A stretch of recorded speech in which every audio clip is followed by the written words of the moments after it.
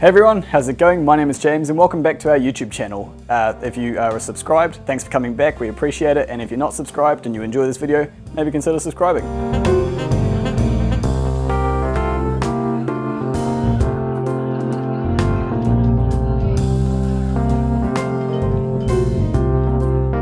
So today what we've got for you is an interesting one comparing the differences between tube amplifiers and solid state amplifiers. Now, to begin with, before everyone starts typing in the comments, this is not a video intended to say one is better than the other, or you should do this or you should do that. In hi-fi, everything is subjective. You do what you like and what you enjoy, and that's what's important. What I wanted to do here was take two amplifiers of similar value and feature set that use two completely different types of amplification method, do some listening tests on them, and sort of talk about the benefit, the pros and cons of each type and what they were better at, and this might just help you decide what type of amplifier you should buy based on what kind of music you like to listen to or what kind of needs you have from an amplifier. So just get that out of the way now. I'm not trying to say one's better than the other. This is just about sound. For this test, the two amplifiers that I've got here are the Audio Research i50. This is a 50 watt by 2 integrated tube amplifier. So it's Audio Research's only integrated amplifier. They just make the one, which is why we have matched this amplifier here against it, because we didn't have a whole lot of choice. But for those of you who are wondering about the tubes, for output tubes, each channel has two 6550 output tubes and one 3-6922 input stage tube. And then for the solid state amplifier that we're going to compare it against, we have the Accuphase E-280. This is a 2 by 105 watt class AB solid state amplifier.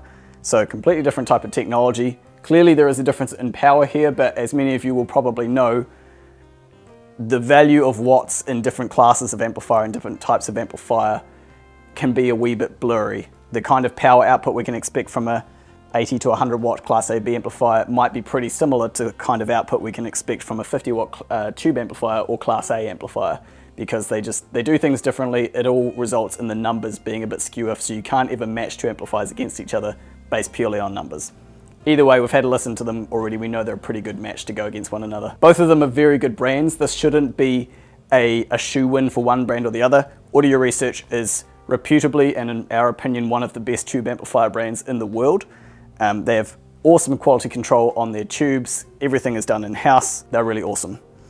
And Accuphase is a high-end Japanese solid-state amplifier. They've been in production for 50 years or so. They make fantastic solid-state amplifiers, preamplifiers, power amplifiers, CD players, DACs, tuners. But the key thing that's similar between these two is the value, which is why we've chosen them out of our range. As I say, hopefully this video helps you pick one way or the other depending on what you need. So now what I'm going to do, I'm going to sit on the couch and we're going to listen to 4 different CDs. We think that's about enough of different genres to sort of get a grasp on the fundamental differences between them. We've chosen Aaron Copland's Symphony No. 3. We've got Nils Lofgren Acoustic Live for some sort of acoustic guitar-y stuff. Oscar Peterson's trio We Get Requests for some jazz.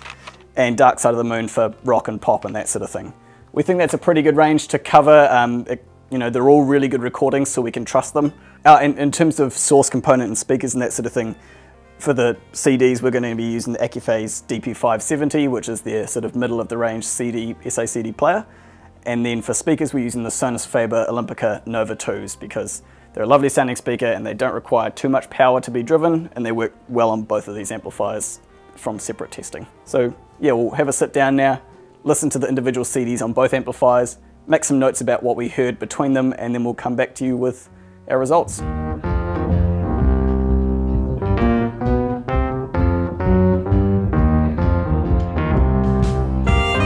1 hour later. Okay, so I've had a listen to both the amplifiers on those CDs that I talked about. Very interesting taking a listen to them. I forget sometimes the stark difference between what tubes can do compared to what solid state does, because to be perfectly honest, we listen to this far more often. These are far more common amplifiers to be sold, whereas tubes tend to be a bit more specialist or more subjective. So we don't listen to the tube stuff as often as I think we probably should, but I'm reminded after listening to this just how good that they really are and what an interesting sort of sound they bring to music. But I do have some findings for you in terms of what kind of music suits what amplifier better, and overall which amplifier was better at one thing and which was better at another. They both sounded great. I mean, don't get me wrong, these are both two lovely, you know, $10,000 plus amplifiers, so either of them I'd be happy with to own because they, you know, they're both very good amplifiers. But in terms of strengths, there were some clear differences. The tube amplifier, the Audio Research, has got that tubey, soft, open, organic sort of sound. It really succeeded in creating a large, open sounding soundstage with a lot of headroom and with a lot of space around the performers. This is talking generally across all of the CDs. It created a lot of space and a really rich and organic sound. It was especially good on instrumental pieces of music where there was, like, you know, real organic instruments being played. So, for instance, on jazz and that acoustic CD we had, I thought that this took the cake. The instruments sounded, there's no other word for it, they sounded real. They sounded like the real thing. The scale was correct, the tonality and the speed of everything was correct. On the Accuphase, they just had, on the solid state amplifier, they just had, you know, less of a real touchy-feely sort of sound. But that's not to say that this didn't have things that it did better. The solid state amplifier, where this succeeded, was in soundstage, hands down. This amplifier created true left to right, all the way outside the speakers, above the speakers, behind the speakers, really good soundstage. So I could pick and see the locations of every single element throughout all the recordings on both the, you know, the little acoustic live album we've got, which is really just one guy with his guitar, but there's an audience around him, so you can pick and hear the different locations of things happening in the room. And then of course Pink Floyd and classical, you've got a lot of elements and things going on all at once. This showcased the layering and the positioning of all those elements really well. But this made all the instruments sound like real life instruments, and it gave them the correct scale. That's kind of my summary of it. Across all 4 CDs it kind of did the same thing. This was better at the soundstage and the presentation, and this was better at the tonality and the airiness of the presentation, like the room, the environmental sound. So when listening to the 4 different CDs, on the jazz album, the Oscar Peterson's, and on the Nils Lofgren acoustic, I preferred this amplifier because it had that real life organic musical sound to it. On the Pink Floyd album and on the classical album, I preferred the Accuphase because it was able to present the locations of all those elements individually, which is something I'm really into. I think this is one of those things, well, it's definitely one of those things where it is completely subjective. If you care more about tone and texture, then a tube amplifier is probably going to be more your sort of amplifier. You'll enjoy your music more. But if you're like me and you prefer to be painted a picture of the locations of all the different elements, then a solid state amplifier like this might be more your friend.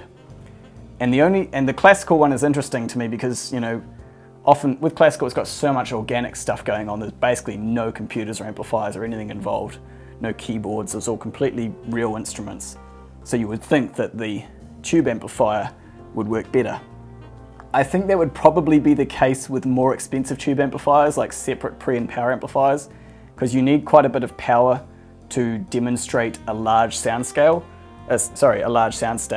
This is a weaker amplifier compared to a lot of tube amplifiers. It's only 50 watts by 2. Often you would try and have a bit more than that for a big presentation. But because this was able to provide the amount of power I needed for that large scale presentation, that's, I think, why it took the cake for me. So yeah, if we had bigger systems, like a true pre and power separate of each brand, I think it's possible that the tube amplifier system could have won, but in this case, just with the wee $10,000 integrateds, I generally preferred this amplifier here. So that's kind of my take on the sound, you know. Lovely, soft, easy to listen to, great tonality. Lots of power, big soundstage, lots of depth and width and everything to do with the presentation. It is probably worth me talking about the differences in functionality between these amplifiers, or between the different types of amplifiers that we have here. When customers ask us, you know, what about tube amplifiers, since these ones are normally on display first, we say, well, tube amplifiers, they are lovely sounding. You really, like in a lot of cases, it's hard to for a solid state amp to match the sound of a tube amplifier because they are completely analog. But there's the issue of these guys here, the tubes. They come with some caveats.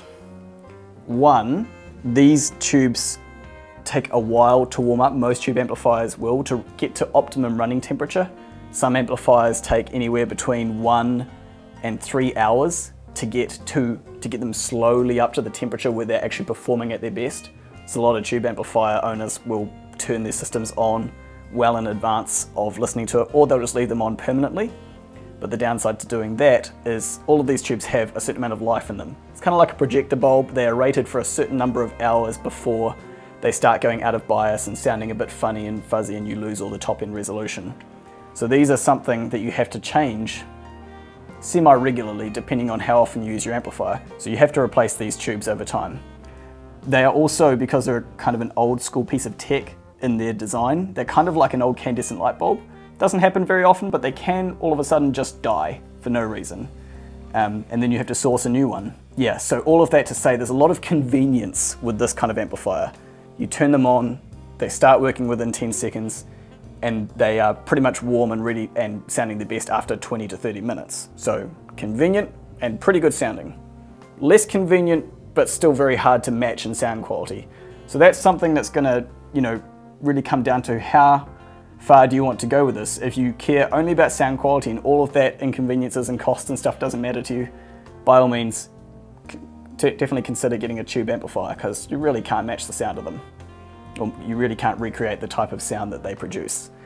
But if you want something that is going to be reliable 100% of the time for the next 30 to 40 years, a high-end solid-state amplifier might be more geared towards that if you don't want to have to service it.